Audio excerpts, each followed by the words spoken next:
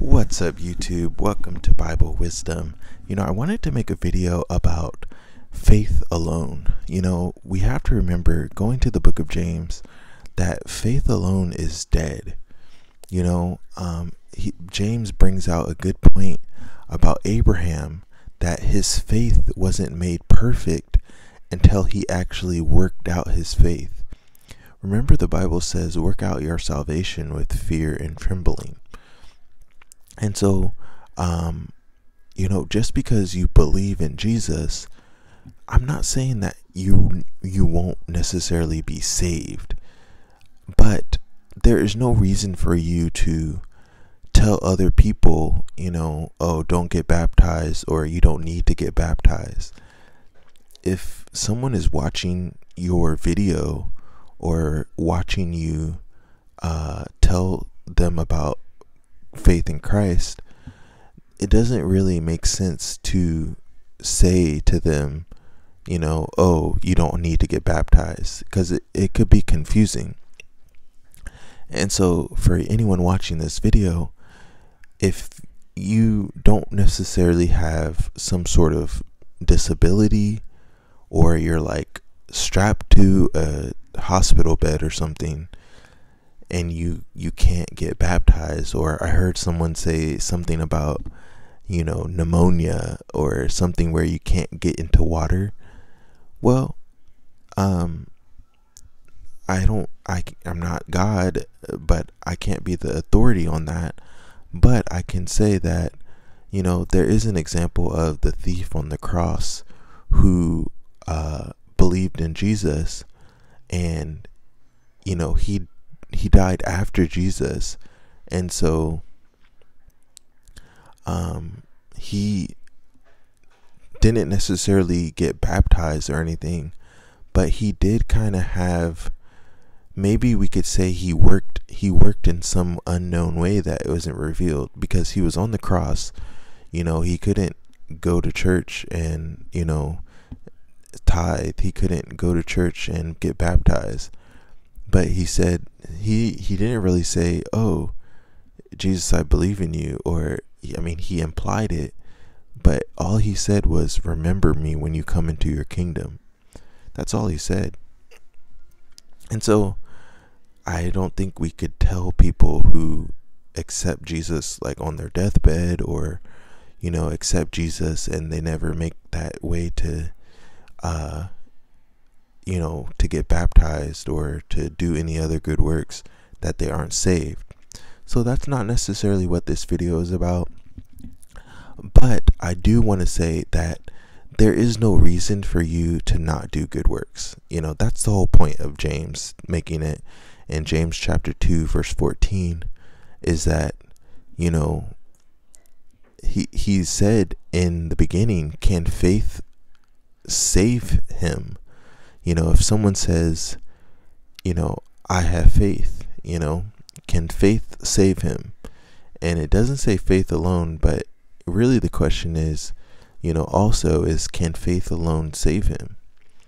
And so he doesn't necessarily say it can't, but he does seem to imply that it can't. And so you're really taking a risk if for some reason you're watching this video and you haven't gotten baptized. Like, that's the foundation of your beginning of faith. Is like, this video is not going to be about baptism, because that's what you should already have done in putting your faith in Christ. And so we are instructed to go on to perfection, meaning go on to more mature things, to become more complete in Christ.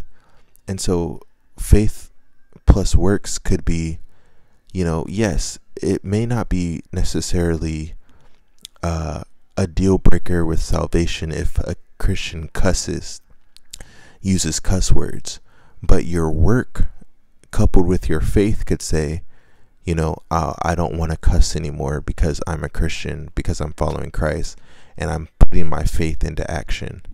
Or your faith could be, I'm not going to drink alcohol anymore because of my faith in Christ.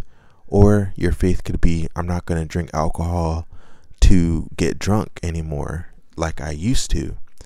And that could be your faith in Christ. Your faith could be, your work could be, oh, I'm not going to lie anymore. I'm going to turn away from lying. That's going to be my work in Christ. Now, there are examples in the Bible of people being saved and they did sin. For example, in the book of Corinthians, it should be 1 Corinthians, there is an example of Paul saying he didn't really fully give the full conclusion, but he did imply that the man would be saved who was committing incest. Paul said, hand him over to Satan for the destruction of his flesh, but that his spirit may be saved. And so it seemed to be that he was handed over to the enemy for the destruction of his flesh, which could mean his physical body, but it could also mean his flesh nature, which caused him to commit incest and adultery. And so there are examples of that where, some people did die.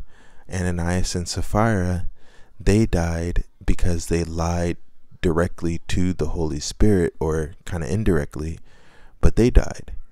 And so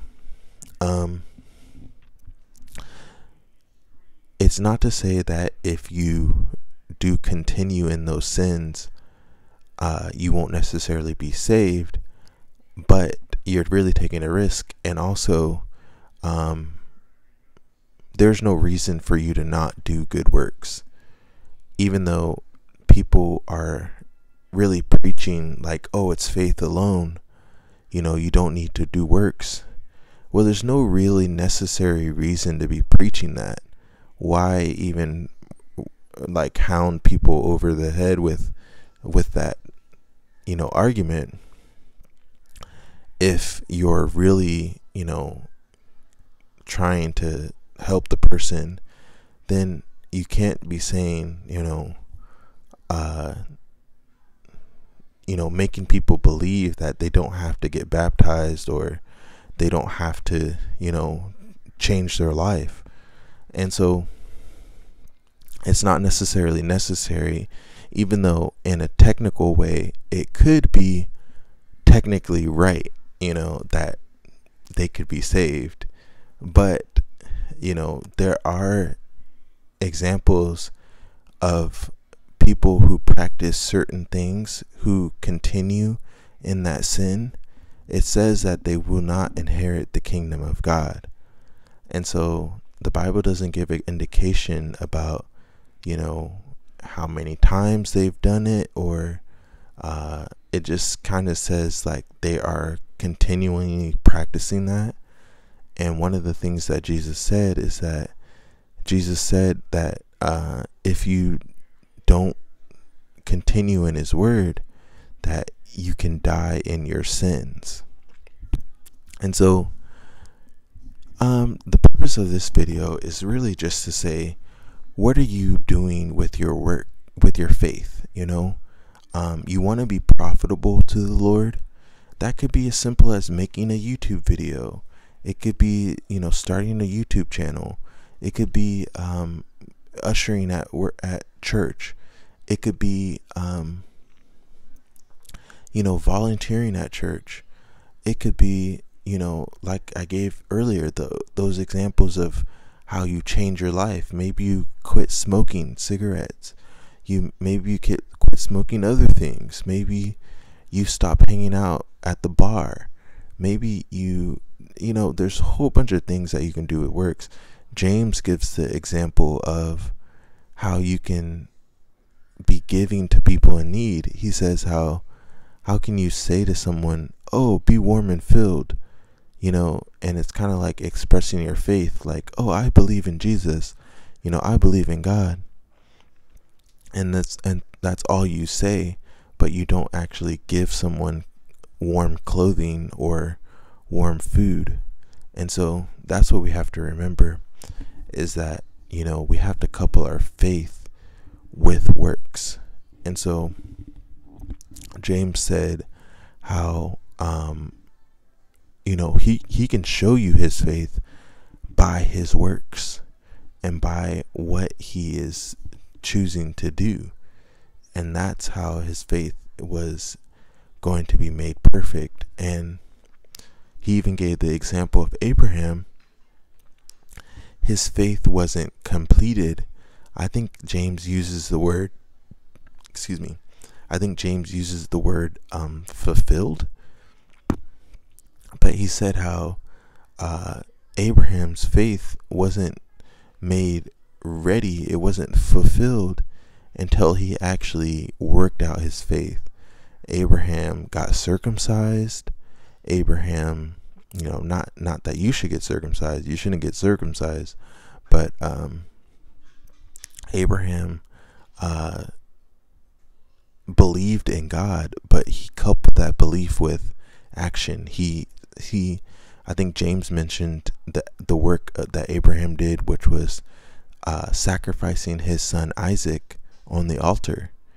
And that's what Abraham did, and James was bringing out, is that